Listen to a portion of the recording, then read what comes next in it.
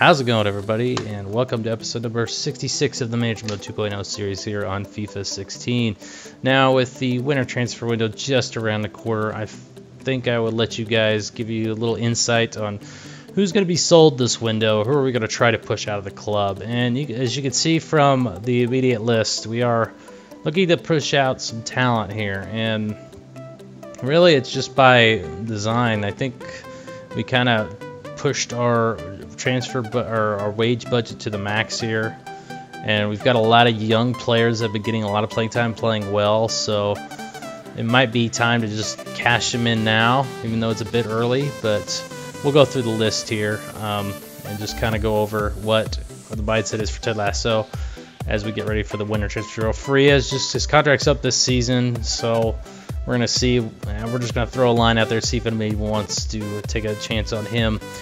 Hughes, he's been unhappy for a long time. He wants 3 times what he's making now, and he's unhappy with playing time. He's really getting disgruntled, and I think we could find a better replacement for him at center back. So I'm okay with letting him walk. We'll shop him around this winter, see if anybody takes a bite at him. Very serviceable center back. I hate to lose him. I really like him, but he's kind of lost favor of the team. He's only started now to get back into the lineup, but he's still not quite where he was last season. O'Kelly, same deal. He's on the end of his contract. Just shopping him around right now. Gutierrez, he's been a stud for us here this season. You can see he's our highest priced player for sale. Only 17. £600,000 price range. We could get some money for him, and again, his contract's up this season. So I think Ted just didn't do a good job signing these young kids to longer contracts, so probably take note of that next season. He didn't think these kids would be a crucial part of how Newport County succeeded this season, but it is what it is. Cabrera, same deal. We brought him back from loan, actually. He was out on loan. We brought him back here just this month, just to fill in some depth, and we're gonna, because his contract's up as well. Just him's an interesting one. You can see he's not going to be very pricey. We picked him up on transfer from Luton Town, and I just wanted to see if we could sell him, to be honest, because he's been doing fantastic work in the league. We seem to have a knack of making the goalkeepers, getting our money's worth out of these goalkeepers. So I think it's time we just get rid of Just Ham.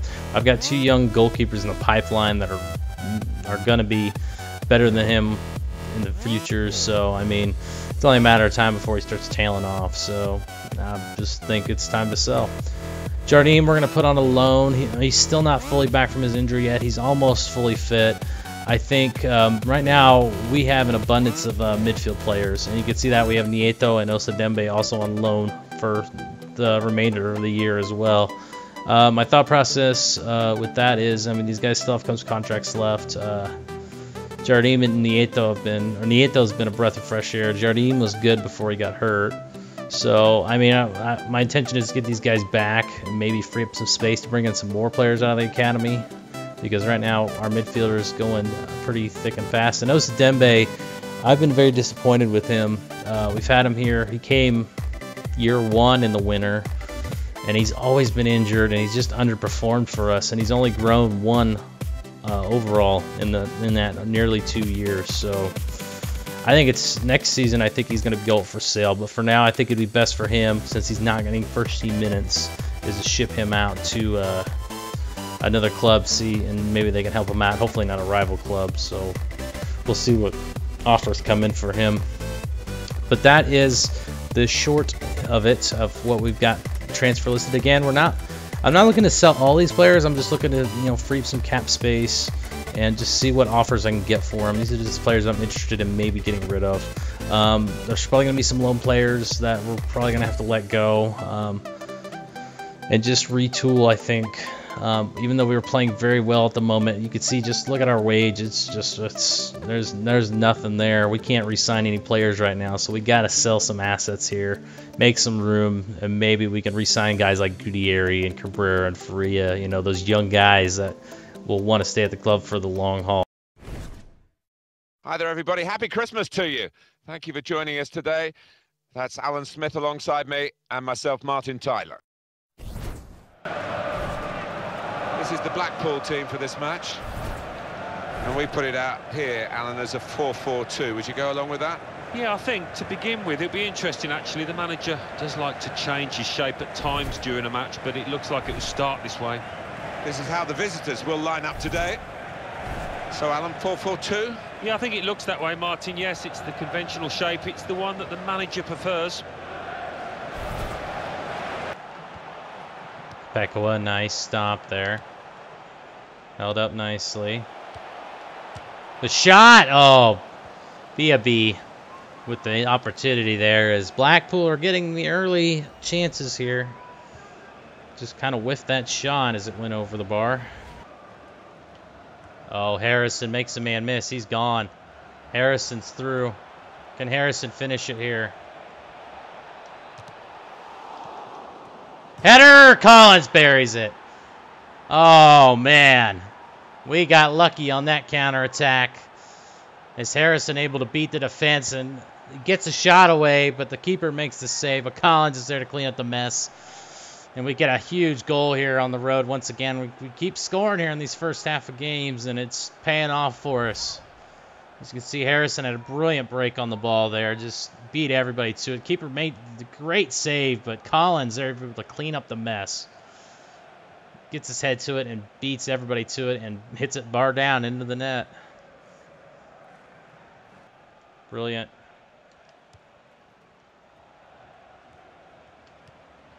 Cabrera. What's that ball in? It's a good ball in! Collins buries it again. It's 2-0. Oh, what counter-attacking play there as Collins finds another one. And there's a great ball in for Cabrera there on the wing as well. Wow, Blackpool are gutted right here. They're getting owned here in the this Christmas Day fixture. Let's see it again. Oh, just brilliant. Oh, brilliant headed finish.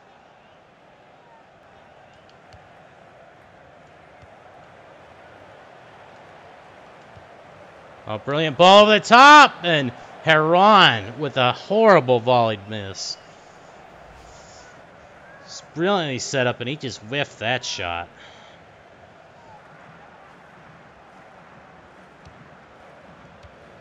Oh, that's a nice ball. Uh-oh. Goes him down. Don't give him the shot. Bachman with a big save. Oh, Heron. You can see it. Rebound chance, but sends it wide. Blackpool pressing their luck here. Oviedo. Faria makes the man miss. There it is. Thompson's through. Thompson's going to finish it here. Come on. Oh, and he buries it. Thompson once again poaches a late goal here. And it has put this match out of reach. Blackpool were pressing, and we beat them on the counterattack here once again. It's Thompson, the goal scorer. Just he found his way through. Just patient build up there. Gets in the box and just takes the shot. Nice, sweet finesse goal, far post. Keeper had no chance of saving that one. And there it is, boys. The final whistle. And the Blackpool fans are booing. I got to watch out. Hopefully they're not like Philly fans that throw snowballs at Santa Claus. But but Newport County get the victory nonetheless here on Christmas Day. And they have been on a roll here. Reese Thompson getting highlighted here. He gets the late goal here. Not the game-winning goal, but just to tack on to our impressive victory here. And we have looked good here to wrap up the end of the year here in 2017. And the final from Blackpool, 3-0 to Newport County. Looking at the match facts, not a lot of shots in this match. We didn't really need to. We got an early goal, and then we just kind of built on it from there. Comfortable match. I felt like they were chasing more again. The fouls are a bit unfair, I think. I mean, we had to make a couple crunching tackles there to make sure we didn't lose this match, but a 3-0 victory nonetheless is pretty sweet for Newport County. It's a great birthday, or not Christmas present for Ted Lasso. They give the clean sheet, the Bachman match ball. I would give it to Collins because he had 2 goals. The game robbed him of 1. It gave him the own goal, but clearly it wasn't. Not too. I was pretty pleased with how everybody played. You know, can't complain. Everybody played pretty solid, and we just kept getting better and better as the match wore on. Here's a chance to make an impression for these 2 teams in this competition, the Johnston's Paint Trophy, and a chance to get to the next round. Yeah, and maybe just a welcome break from league action for these 2 sides, so they should be free to express themselves out there. Well, this is how the home teams shape up, and we put it out here, Alan, as a 4-4-2. Would you go along with that? Yeah, I think to begin with, it'll be interesting, actually. The manager does like to change his shape at times during a match, but it looks like it will start this way. This is the away team lineup. So, Alan, 4-4-2? Yeah, I think it looks that way, Martin. Yes, it's the conventional shape. It's the one that the manager prefers. He's on the bench. And perhaps at this stage of his career, phasing himself out of the game at this level, has been talk of retirement. Well, there has been talk, Martin, but he's still an important player within this squad, I think, for his leadership qualities, so it's a bonus to have him back.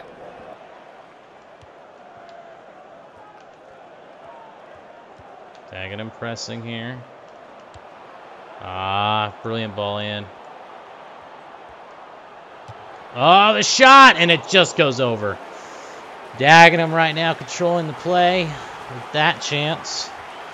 Nice effort, just could not keep it down. There's a ball out wide to Hines. Oh, that's a good ball in! And it's in the back of the net. You can see it coming. Youssef buries it, and it's 1-0 to the home side. Just poor defending. Back line just caught ball watching, and they snicked that through the near post. Justam should have saved that one. He got a piece of it, but not well positioned there. Nice ball. Finds Collins. Collins! He buries it on the counterattack.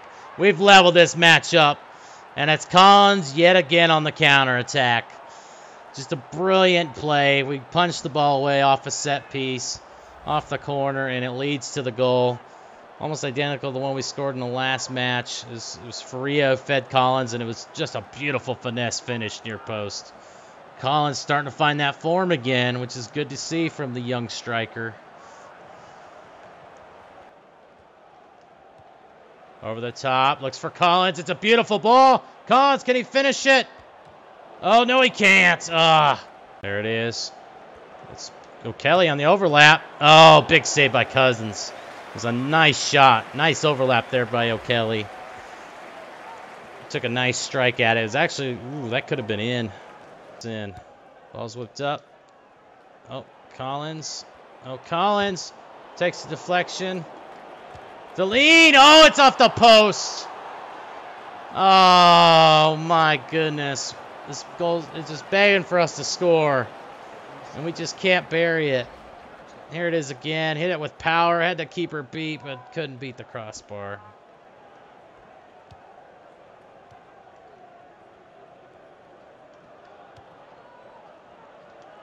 Oh, there it is. Nice. Osadembe, take the shot. And it's in the back of the net. Osadembe has scored. What a goal. Oh, wow. I didn't think he would get that on target. It was a mistake by the back line. Edwards fed Osadembe in a brilliant run. He just hit it with power, and he just overpowered the keeper there. What a strike on that right foot, and we have got the lead here, folks. What a goal. Finds Thompson, makes a man miss. Oh, he's in behind Edwards. Edwards, take the shot. Oh, just missed it to the far post. We're looking to bury another chance. It'd have been a huge away goal if we would have finished it. And that's going to be the final whistle. Newport County come to Dagenham Red Bridge in a tough fixture here in this first leg of the Johnston's Paint Cup Trophy. The area semifinals, one step closer to Wembley. We get the victory here, 2-1, with 2 crucial away goals for us here. as we're going to be playing the home leg next week. And as Emmanuel Osadembe gets the game winner. Huge goal. Could that have sent us to the finals in Wembley? We'll have to wait and see for the next episode when we play that match. We have a league match in between, so it's going to be a very enjoyable ride back to Wales. 2-1 the final. So here are the match facts. Even though we definitely were outpossessed most of the match, we were chasing the game quite a bit. But once we tied it up, the game started, that second half, it really started coming back to our way, and we were really getting some shots firing on the net, and we really took our chances there. Osadembe came up huge for us. Again, not a lot of fouls called, but man, I think we got pretty fortunate to get out of here with the 2 away goals that we did. So it's going to be imperative that we do well in the home leg as well and punch our ticket to the finals. But a good result nonetheless. Just Sam gets a 9.8 even though he gave up a goal. Whatever. Match ball is going to go to Osadembe for me. Came up huge. Having to play. I wasn't planning on playing him, but we ended up playing him just due to our depth concerns right now, and came up with a huge goal and assist from Edwards and Faria. As Collins had another great game. He's making a claim out there to be in the mix for the rotation. So that's got a lot to think about here, boys. But that's going to end episode 66. And let me know what you guys think of the people we have on transfers. I know it's probably not ideal to sell these young players at such a tender age. Well, we could probably get more out of them, but we do have to think about we do have a budget where we're trying to keep within, and we can't improve the squad anymore unless we sell some assets, make some room, and maybe bring in some quality players. Like we're getting ready to sell Hughes. We're probably going to need another center back option.